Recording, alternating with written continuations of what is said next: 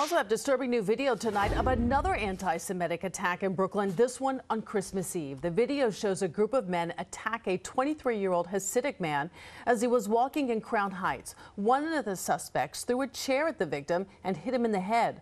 Other suspects then ran after the man. One punched the victim in the head, while another suspect threatened him with a stick. So far, no arrests in the attack. Well, the rash of anti-Semitic assaults, including a stabbing attack during a Hanukkah gathering in NYC last week, prompting Governor Cuomo to visit Brooklyn today in a show of support for the Jewish community. Mr. Cuomo shook hands and spoke with Orthodox residents of Williamsburg.